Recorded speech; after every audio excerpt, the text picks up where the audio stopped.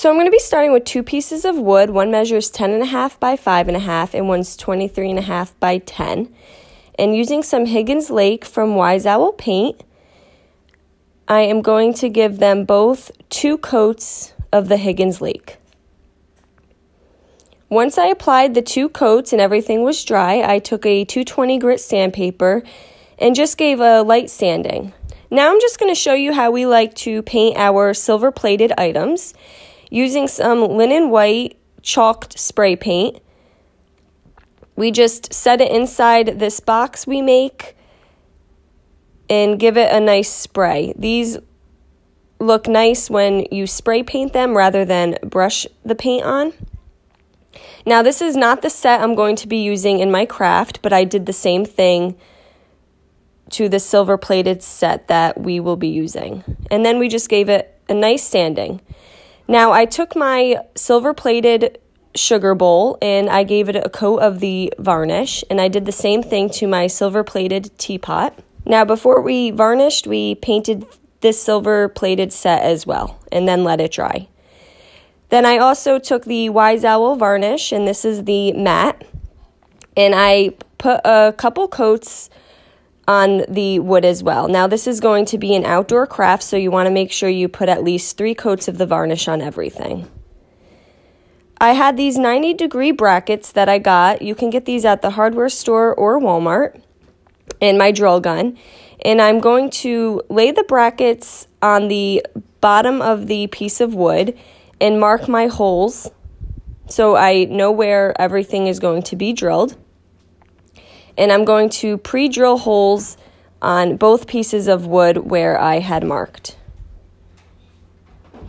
Then I have some small screws that I'm going to drill in to the bottom brackets. Now, once the bottom part of the bracket was secured to the board, I then took my 10.5 by 5.5 piece of wood, flipped it upside down, and secured the other part of the brackets to the bottom piece of the wood. Now, to be sure the wood was on there nice and tightly, I flipped it over, and on the back side of the larger piece of wood, I pre-drilled 3 holes, and then I took a small screw and screwed them into the pre-drilled holes. And now this is going to go into the small piece of wood. And then while it was flipped over, I gave it a coat of Higgins Lake. Now I set those aside to dry, and I went back to my silver-plated teapot and used some E6000 to glue the lid open. I used a metal drill, and at the bottom of my silver-plated teapot, I drilled a hole. Then I drilled a hole in the wood, and using a small bolt, I put it through the inside of the teapot and secured it with a nut right to the wood. You can use a screwdriver and hold the nut to secure it nice and tightly. I then went back to the E6000, and for the sugar bowl, I just glued it to my small piece of wood and let it sit overnight. I had found these bird stencils, and I taped them to the board, covering the wings with tape, and using some black Wise Owl paint and a foam dabber, I just dabbed over the bird. I had a small one on top, and then I did the same thing to the big one on the bottom. You want to make sure that you cover the wings for this part, and with a very little bit of paint on your dabber, you're just going to dab over the stencil. This will help prevent bleeding. Once that part was dry, I then took the stencil and laid it back on top and covered everything but the wings with some blue painter's tape. And I took some Antique Villa paint and just went over the wings. And I did this to both stencils.